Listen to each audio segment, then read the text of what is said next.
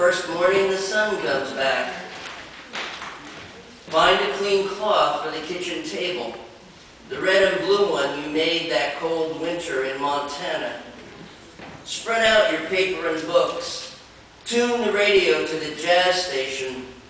Look at the bright orange safflowers you found last August, how well they've held their color next to the black spotted cat.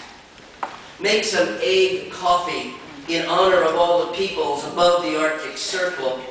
Give thanks to the Supis who figured out how to brew coffee from the dark bitter beans. Remark on the joyfulness of your dishes, black and yellow stars.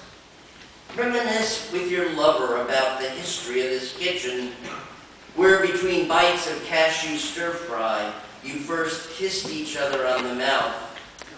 Now that you're hungry, toast some leftover cornbread, spread it with real butter, honey from bees that fed on basswood blossoms.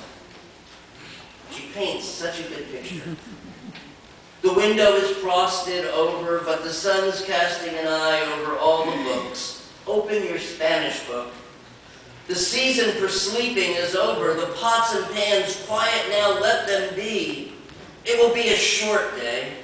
Sit in the kitchen as long as you can, reading and writing. At sundown, rub a smidgen of butter on the western windowsill to ask the sun, come back again tomorrow.